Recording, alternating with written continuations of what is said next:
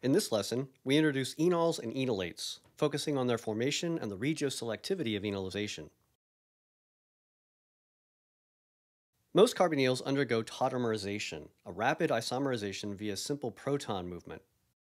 While there are many types of tautomerization, the conversion of a carbonyl into an enol is by far the most common and is often referred to, somewhat inaccurately, as keto-enol tautomerization. If we look at the example, we see the tautomerization of acetone into its enol tautomer. Tautomerization requires that the carbonyl have at least one alpha proton, a proton on a carbon adjacent to the carbonyl. Most enols are considerably less stable than the carbonyl tautomer, which means that the equilibrium of most tautomerizations greatly favors the carbonyl. The concentration of enol at equilibrium is very low.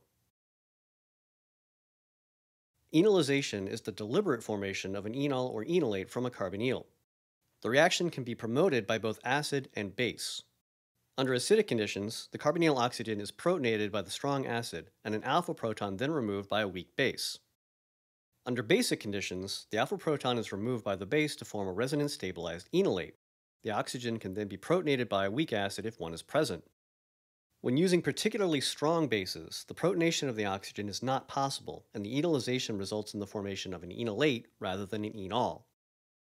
Note that, like tautomerization, enolization requires that the carbonyl have at least one alpha proton, and that the two steps from both acid and base-promoted enolization are the same. It's just the order of the steps that's different.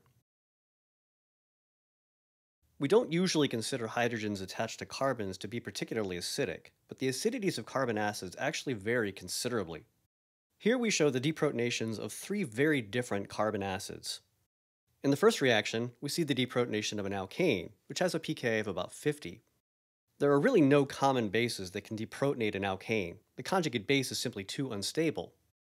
In the second reaction, we see the deprotonation or enolization of a ketone, which typically has a pKa of around 20. The conjugate base is a resonance-stabilized enolate. The resonance spreads out the negative charge, enhancing the stability greatly.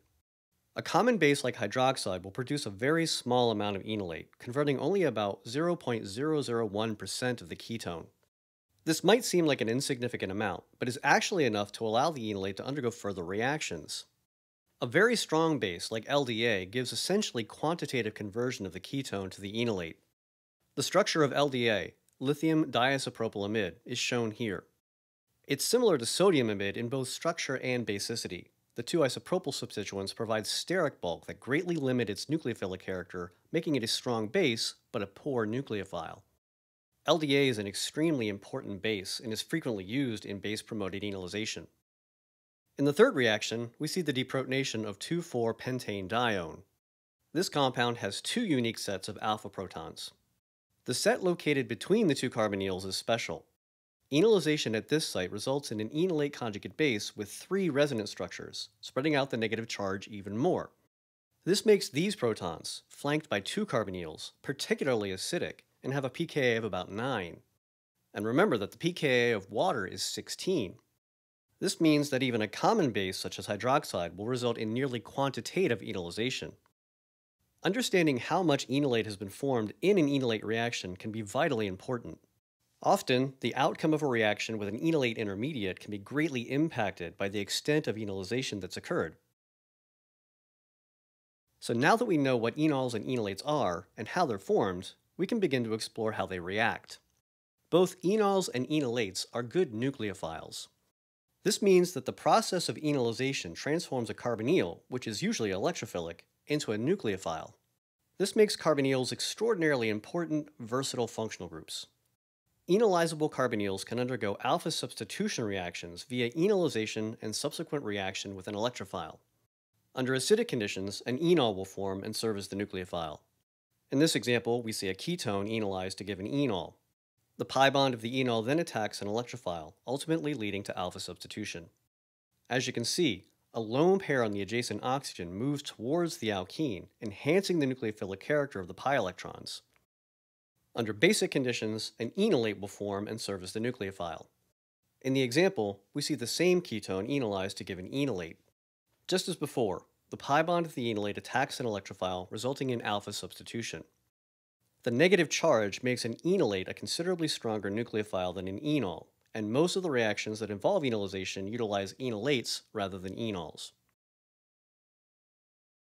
In some cases, enolization can result in the formation of two unique enolates. This is most often encountered in the enolization of asymmetric ketones, those with two different carbon groups attached to the carbonyl. In the example, we see the base-promoted enolization of 2-methylcyclohexanone. The top reaction shows the deprotonation of the more highly substituted alpha carbon to the right of the carbonyl. The lower reaction shows the deprotonation of the less substituted alpha carbon to the left of the carbonyl. Deprotonation of the more highly substituted alpha carbon will give a more highly substituted alkene, making it more stable than the enolate that arises from the deprotonation of the less substituted alpha carbon. Remember that alkene stability is enhanced with increasing degree of substitution. The enolate with the more highly substituted alkene is thus favored thermodynamically and is considered the thermodynamic enolate. In contrast, deprotonation of the less substituted alpha carbon proceeds more rapidly due to the less cluttered steric environment.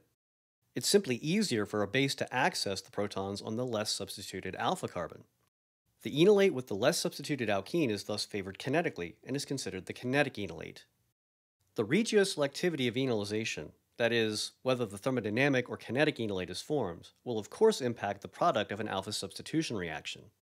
Fortunately, the regiochemistry can usually be controlled by the reaction conditions that are used. The thermodynamic enolate is favored by conditions that promote equilibration. Warmer temperatures will provide enough energy for the enolization to reverse back to the carbonyl.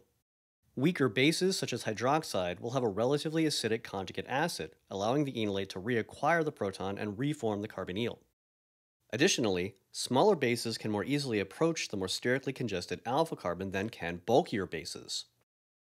In contrast, the kinetic enolate is favored by conditions that deter equilibration. Colder temperatures limit the energy available and slow the reverse reaction back to the carbonyl. Stronger bases, such as LDA, have a very weak conjugate acid, preventing the enolate from reacquiring the proton to reform the carbonyl.